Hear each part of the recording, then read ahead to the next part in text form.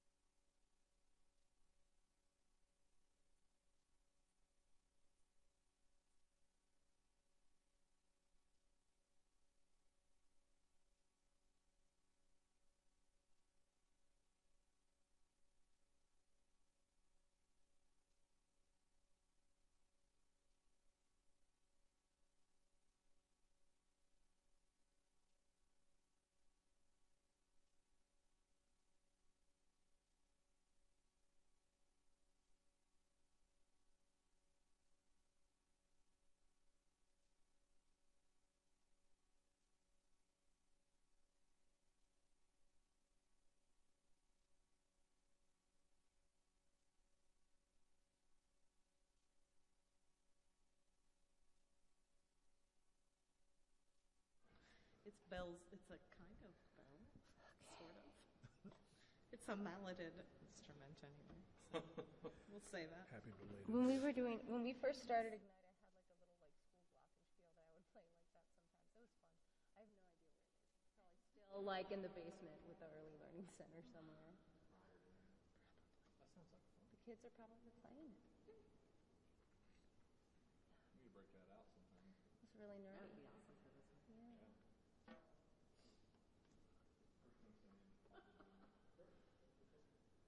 I appreciate that the bulletin list programming is the band. Like as just opposed to a person. Yeah. It is 100% the band. It is the hardest thing I've ever done.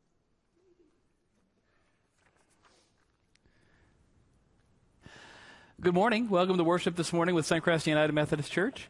I'm Pastor Matt. I'm glad you're joining us this morning. We've got a great morning of worship that we're going to be part of. The band's here to lead us. Rich, Elise, Curtis, and Helen are going to lead us in some great music this morning, and we're thrilled that they're here to lead us as we worship together.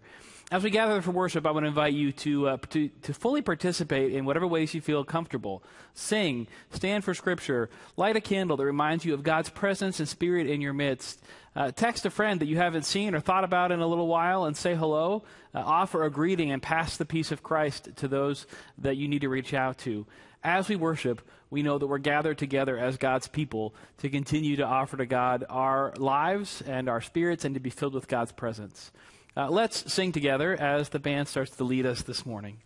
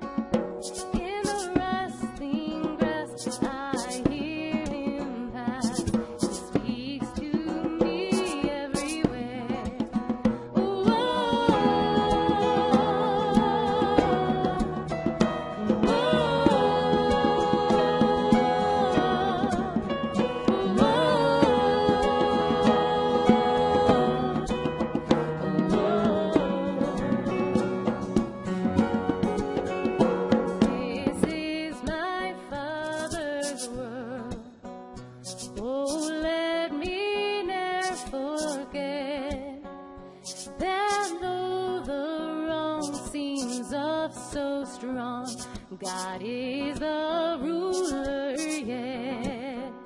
This is my Father's world. Why should my heart be sad? The Lord is King, let the heavens ring. God reigns, let the earth be glad.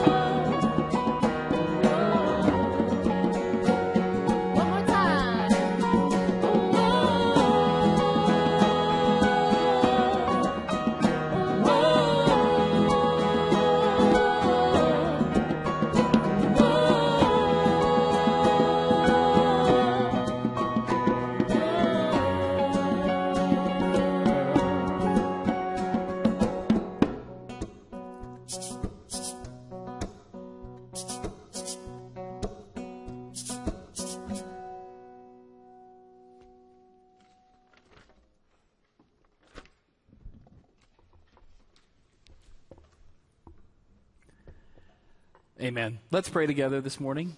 Would you join me as we offer our prayers to God? Gracious God, we thank you for the beauty and for the ways that we see your presence at work in the world. We thank you for the ways that you reveal yourself time and time again, and for the ways that you demonstrate your rule and reign, your love and compassion that continues to work among us and continues to bring us hope and healing. We pray that we might know God's goodness more deeply. We pray that in this season we might know the goodness that surrounds us, that we might be deeply aware and open to your presence, that we might be surrounded by the love and the grace that you offer. We pray that we might feel that in a very real and deep way. We pray this morning for teachers, for school staff and administrators, parents who wrestle with difficult decisions.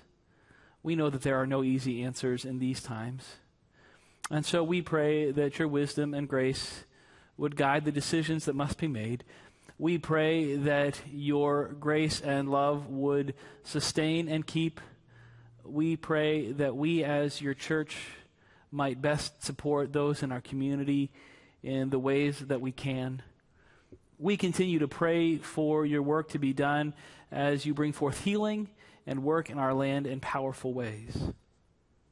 We pray for those who suffer from sickness or grief or trouble this morning. We think of those in our congregation who are suffering from illness. We think of Stella and Dawn. We pray that you might draw close and offer your healing and your presence and your power.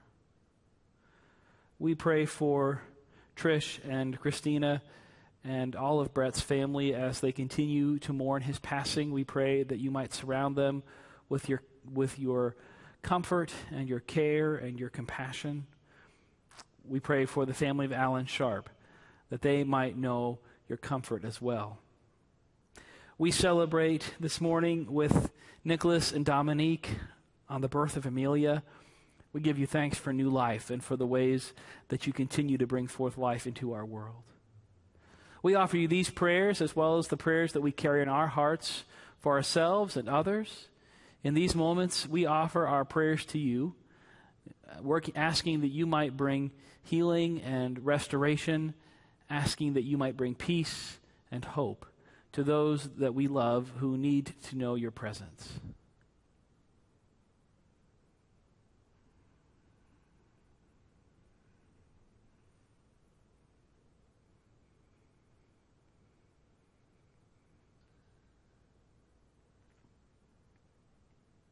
We offer you all these prayers in the name of Jesus, who continues to be at work among us and who continues to show us the goodness of God. We pray these things in Christ's name. Amen. Would you take a moment, and I want to share some announcements with you this morning.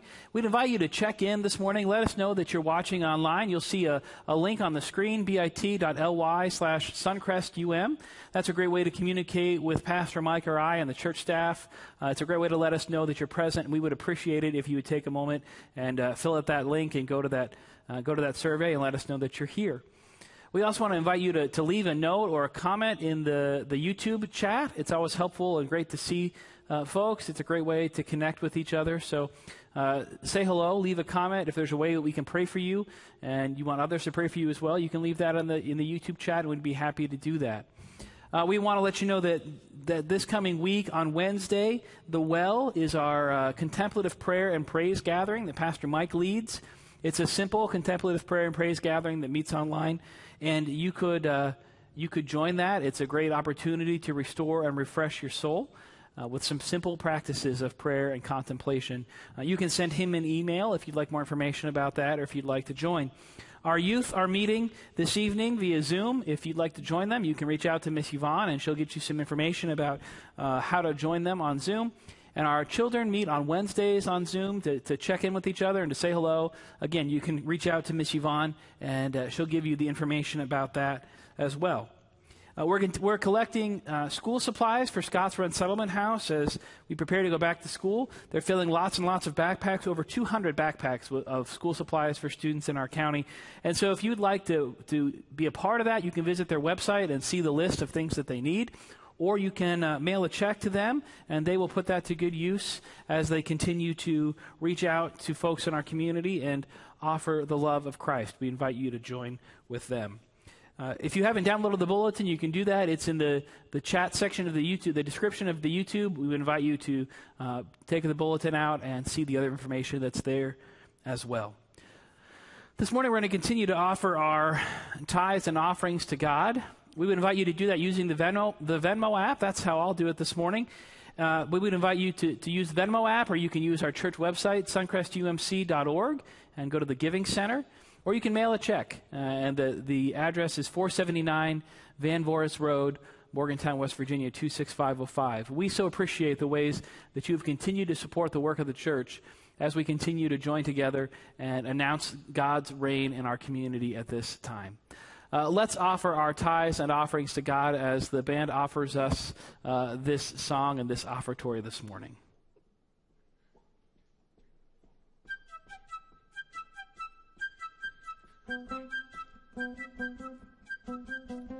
You are everything good.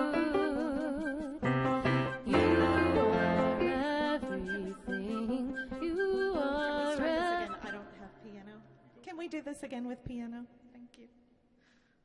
You have piano now? Yep. Yay, okay. Sorry. Forget everything you just saw.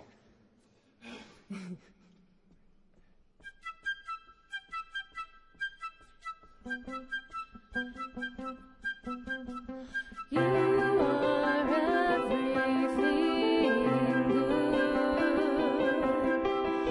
You are everything. You are everything good. You are everything. Brother Moon, you shine down your light on us tonight. Show us the love of God. Sister Sun, you bring out the day. You shine in the light of God on your face today. Maker of it all. You provide it all. In you we live, in you we move, in you we have our being. You're glorious, you're holding us together, all together.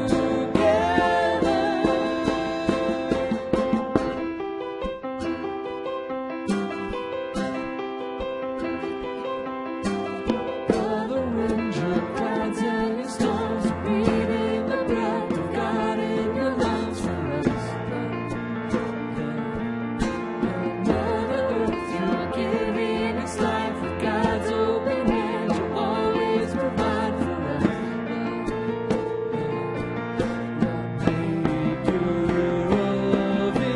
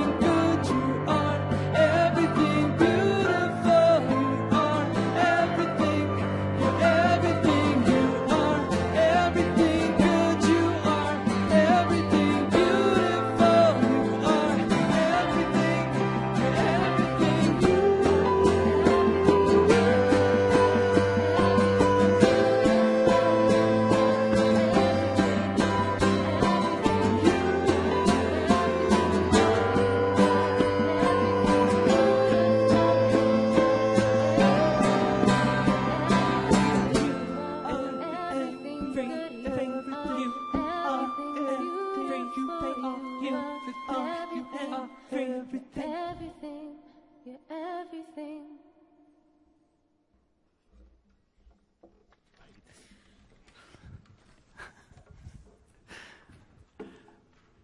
That was really hard, and they did a great job. They made that look really easy, and it was not really easy. So thank you to the praise team for that. That was awesome this morning. The scripture this morning is from Exodus chapter 35. We begin with verse 30. There's two really hard names in here, but it's not anything like they just did, so we'll see how that goes. Then Moses said to the Israelites, "See, the Lord has called by name Bezalel, son of Uri, son of Hur, of the tribe of Judah. He has filled him with divine spirit, with skill, intelligence, and knowledge in every kind of craft, to devise artistic designs, to work in gold, silver, and bronze, in cutting stones for setting, and in carving wood, in each and every kind of craft. And he has inspired him to teach, both him and Oholiab, son of Ahisamach of the tribe of Dan. He has filled them with skill to do every kind of work done by an artisan, or by a designer, or by an embroiderer in blue, purple, and crimson yarns, and in fine linen, or by a weaver, by any sort of artisan or skilled designer. Bezalel and Oholiab and every skillful one to whom the Lord has given skill and understanding to know how to do any work in the construction of the sanctuary shall work in accordance with all that the Lord has commanded. Moses then called Bezalel and Oholiab and every skillful one to whom the Lord has given skill, everyone whose heart was stirred to come do the work. And they received from Moses all the free will offerings that the Israelites had brought for doing the work of the sanctuary. They still kept bringing them free will offerings every morning, so that all the artisans who were doing every sort of task on the sanctuary came, each from the task being performed, and said to Moses, "The people are bringing much more than enough for doing the work the Lord has commanded us to do." So Moses gave command, and the word was proclaimed throughout the camp. No man or woman is to make anything else as an offering for the sanctuary. So the people were restrained from bringing, for what they had brought was more than enough to do all the work. This is the word of God for the people of God. Thanks be to God. Do you remember art class when you were in elementary school? You would have that break in the middle of your day from math and reading and science and focus, and you would get to go to the art room and you would get to color and draw and paint. You get your hands in some clay and to make some stuff. Oh, it was great to have art class in elementary school. I remember how much I enjoyed it. I remember how much I enjoyed that moment in the day.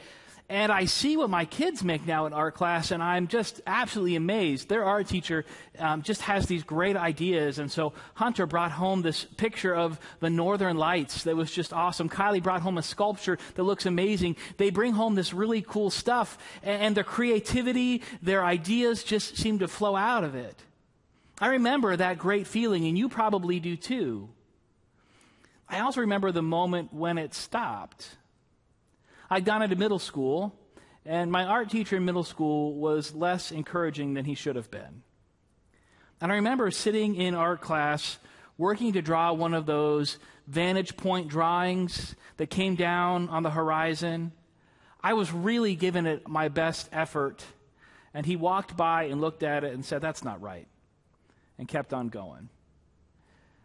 I remember that moment because all of a sudden I realized that maybe I wasn't as good at this as I thought. I looked around at my classmates and realized that they were better than I was, and something of my creative spark died that day.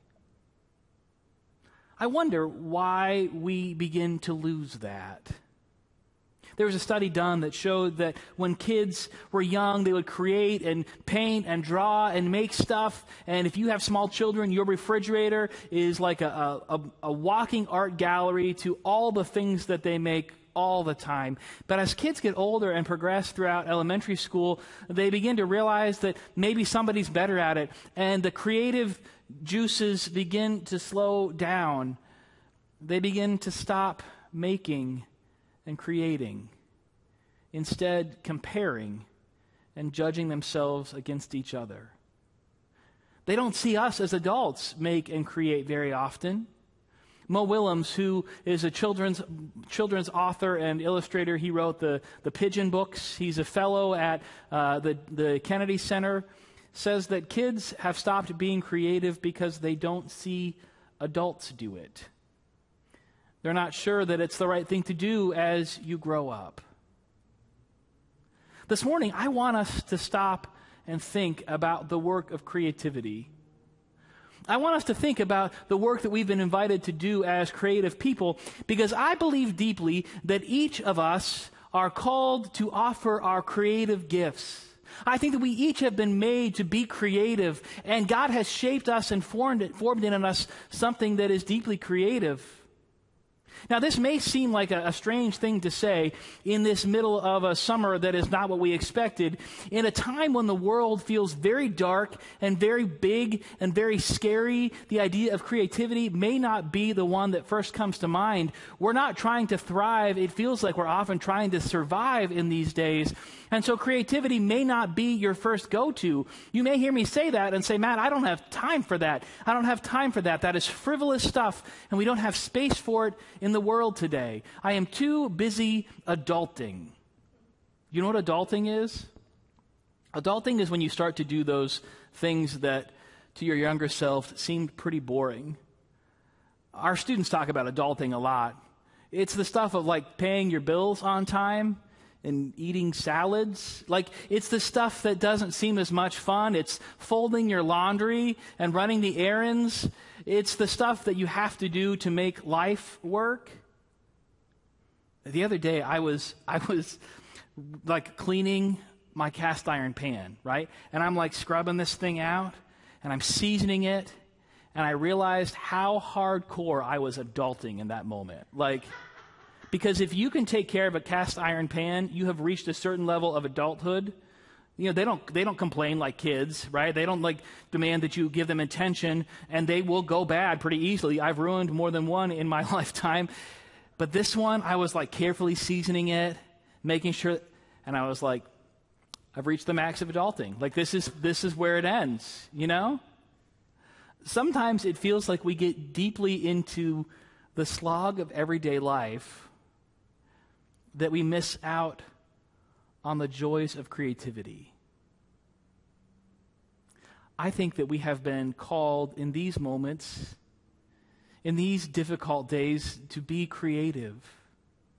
To be people that create beauty in the midst of the ugliness. To be people that create peace in the midst of the chaos. To be people that create hope in the midst of despair. I think that we have been called to be creative in powerful ways. And I think the call to creativity is not frivolous. In fact, I think it is the divine work of God coming out through us.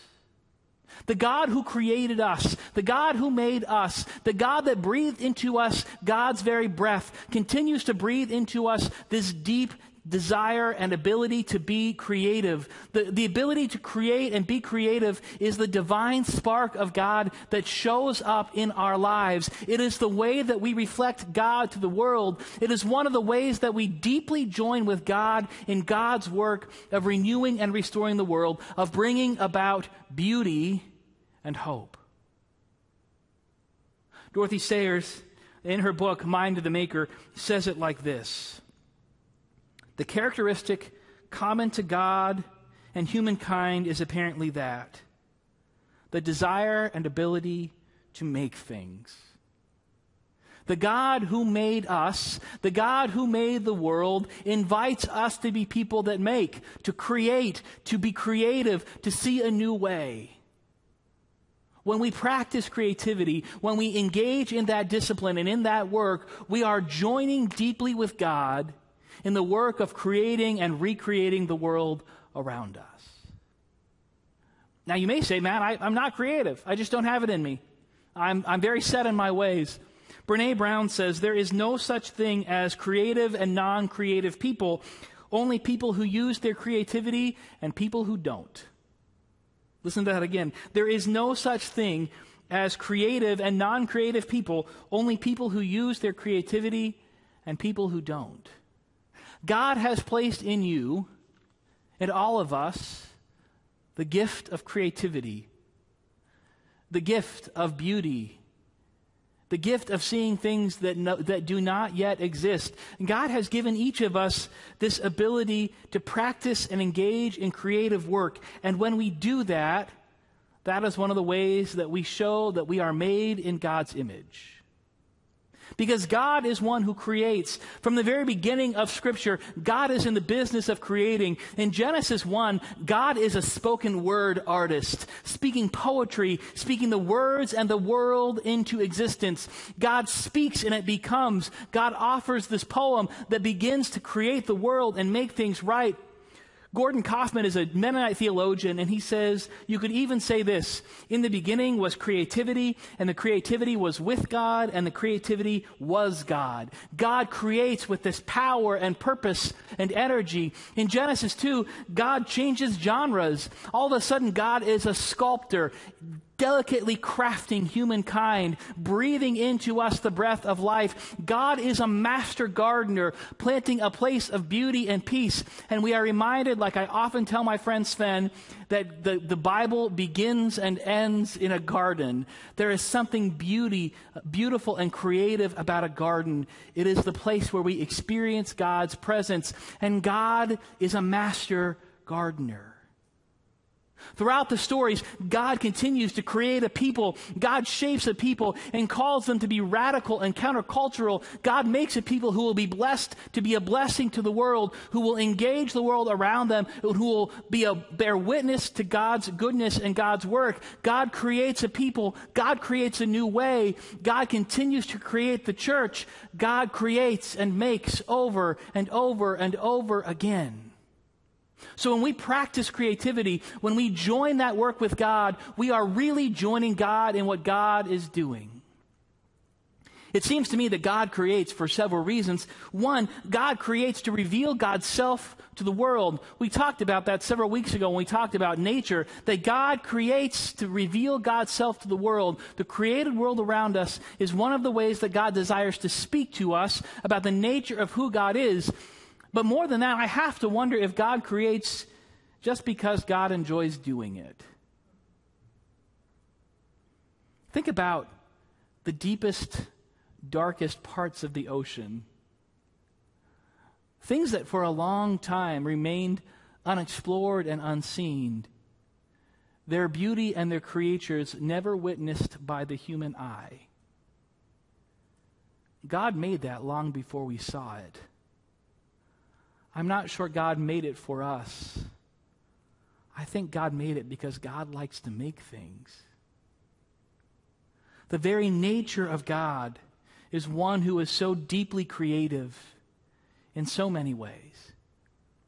And so we, as God's created beings, we as those who carry the divine spark of God in us, we who have been made and shaped and formed in God's image, are invited to join in God with this creative work. We're invited to join in God in this creative work because when we do so, it allows us to experience our giftedness and to share it with others. I have never preached from Exodus 35 before. Probably you've never heard a sermon from Exodus 35 before, where Moses is planning this ways for the sanctuary to be built, this place of beauty, and he begins to call these artisans, and he says, you have been given the divine gift. You have been given an ability to create and to make. You've been given an ability to bring beauty into the world, so begin to do that. And so Bezalel does that, and he gathers Aholiab with him and says, come on, let's begin to make. They begin to teach other people. And suddenly this creative venture is not just for them. The whole community gets involved. All of the people come so drawn by this creative work that they too want to have a part. And so even if they don't have the gifts and the arts to do it, they begin to bring their stuff. They begin to bring the things that they have, their gifts, their offerings. They bring it to the sanctuary so that the artisans can get paid, and so the artisans can use what they have been offered to continue to create beauty. There is so much stuff that comes in that eventually they say, we have too much stuff. Tell the people to stop bringing us stuff. The creative nature is an ability to tap into our giftedness, to use what God has given us for God's good purpose, and to invite others to join us in that work. To create brings us incredible joy, and it brings us incredible life. To practice creativity allows us to stop many of our daily routines and find a moment of solace. Things look different than what they have before. Father Richard Rohr, a contemplative, says that it is the work of writing and painting, it is the work of creating and making that allows us to be contemplative. Because something in that moment allows our brains to stop thinking about the struggles and the stress, and to be open to a new way. I've been working to refinish some furniture. It's my creative outlet. I have an old table that was given to us. It's beat up, but it's got a lot of life in it. And so I go down to the basement and I begin to sand and sand and sand and stain and stain and stain. That break in the monotony of my day, that break in the stress and slog of my day, allows me to connect with God in ways I wouldn't otherwise. And often I have found that when I come upstairs from the sanding and the staining, there is an idea bubbling inside of me, something that God is inviting me to be a part of that is not just the work of sanding and staining. There's an idea that God is trying to birth within me that is deeply connecting me to God and calling me to deeply connect with others. The work of creativity invites us to stop for a moment and to allow God to speak to us in ways that maybe we hadn't experienced before. And when we do that, when God begins to speak to us, when God begins to grab our attention away from ourselves, we begin to find ways to partner with God in making all things right. You see, the creativity that we're invited to practice is not simply the creativity of the arts, although those are incredibly important, and the importance of bringing beauty into the world cannot be understated. The importance of bringing beauty into the world and encouragement to others cannot be understated. And so I think it's very, very important to understand that that's part of it. But part of the creativity that we're invited to engage with is this deeper sense of seeing the world around us for the ways that it is broken and hurting, and engaging with God in creating new ways to bring about God's kingdom. We find creativity in the ways that we parent our children. We find creativity in the brokenness, in the problems of the world that seem big and hairy and scary, that we can begin to find a new way forward. We find creativity in the ways that we learn to care for our community, in the places where people are hurting, and offer some hope and healing. The creativity that we are invited to engage with as we engage with God's work is transformative, life-changing stuff that engages with God in making all things right. Ron Finley is a gardener.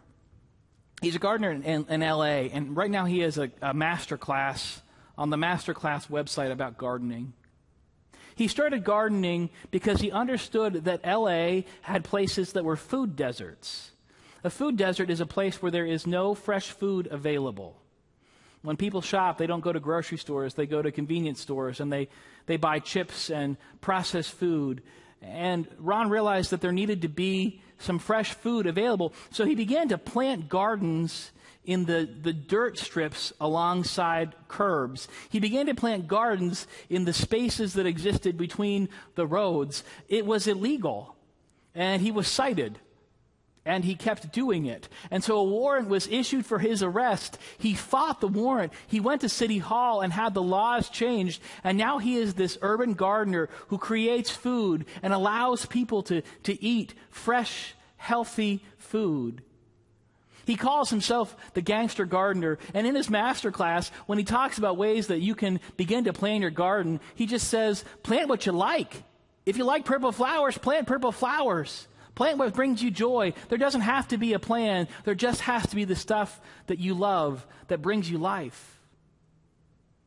Ron saw that there was a problem in his community, and using the creativity that he had been given, he found a way to address it. The creativity that we have been given is a gift that God invites us to use to engage with God in creating and recreating the world. The creativity that God has given us is a gift that God has given us to use to create beauty and space, to create life. The creativity that God has given us is a gift that God has given us to use that we might make the world look a little more like heaven. Engage with God in the good work that God is doing to recreate and restore the world. There's another reason that creativity is such a powerful thing. Creativity makes us so deeply aware of our imperfections and our powerlessness. Because if you've ever tried to create something, there's a pretty good chance that it went wrong. Like, there's a pretty good chance that the first effort, the second try, the third time, it just didn't go right. And even when you get done with it, you know the imperfections that are there. Last night I was sanding on this furniture that I'm trying to refinish. I was just lightly sanding a polyurethane coat, and I realized that some of the stain had come off the end. I was so frustrated. I brought it upstairs and showed it to Beth and said, look the stain came off the end. And she said, that's okay. It just kind of makes it look weathered, like I like it. Which I thought was very nice of her. I'm not sure that I believed her. In this moment, I was so aware of my own imperfections and so aware of my own perfectionistic tendencies that say that everything has to just be so. That for something to be beautiful, it must be perfect. God convicted me and said, it doesn't have to be perfect to be beautiful. Sometimes our imperfections and our powerlessness, as we live in a world that is so marked and out of our control, reminds us that God makes beauty out of broken things. It makes us come to grips with our own lack of ability and reminds us of the God who redeems and restores and brings beauty out of surprising places. What is it that God is asking you to create? How can you create beauty and peace? How can you see the world around you with different eyes than you've seen before to join with God in making all things right? How is God calling you to practice that divine gift? To join with God in creating. In the days and weeks to come, may we be called deeply into God's creative, recreative work. Let's pray. God, thank you for the ways that you offer us beauty and life. Thank you for the ways that you gift us with abilities, with skills and talents. Thank you for the ways that you have invited us to be creative. Help us to set aside our desire for perfectionism. Help us to set aside our desire to be in control and to lean deeply into what you have to offer. Help us to see the world in a different way, to envision a new reality, a different future than what we see now, to join with you in creating this new way, to join with you in making earth look a little more like heaven. Help us to be people that offer beauty and hope and peace into a world that desperately needs it. Thank you for the work that you do in us and through us. Thank you for the gifts you give. We pray these things in Christ's name. Amen. Let's sing together as we continue to worship and offer our gifts to God.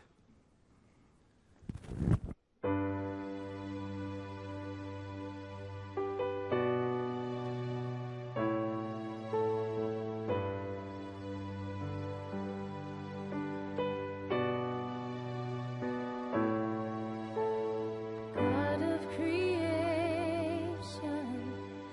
there at the start, before the beginning of time.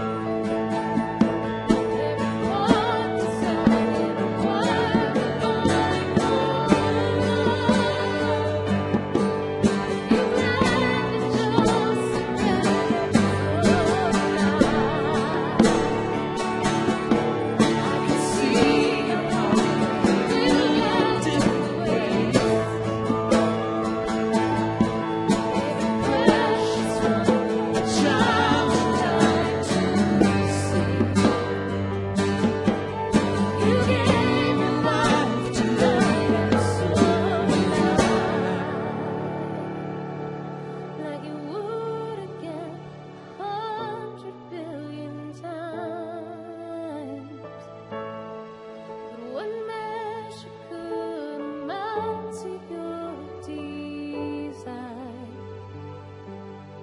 You're the one who never leaves the one behind.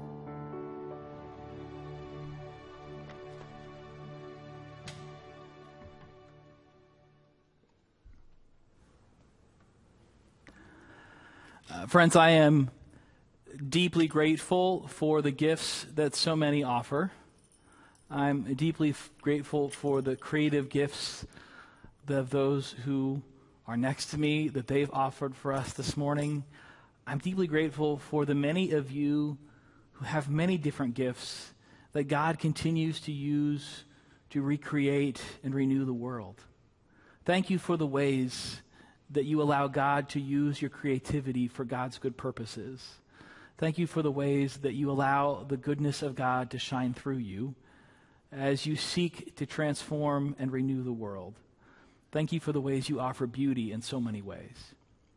This week, find ways to continue to join in the work that God is doing, to make things new, to recreate, and to bring hope and life. Go with that. Amen.